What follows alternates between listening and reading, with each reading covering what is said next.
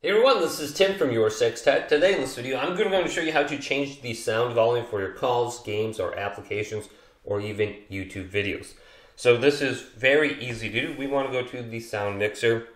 So let's scroll on down from the top here, and then go to Settings. Now locate Sound. So I can see it right here. Select this.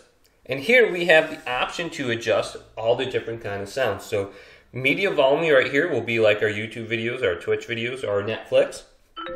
Then we have call volume. If we're using WhatsApp or something like that to call people, we can change it right here. Then the alarm volume, we want to go ahead and set that. And then we have notification volume right here. Then we have additional sound settings right here, like do not disturb, shortcut to prevent ringing, then default notification sound, we can change that. Default alarm sound, then screen locking sound right here, charging sounds, I have that unchecked mark, and touch sounds. So look through this menu and you can adjust the sounds how you want.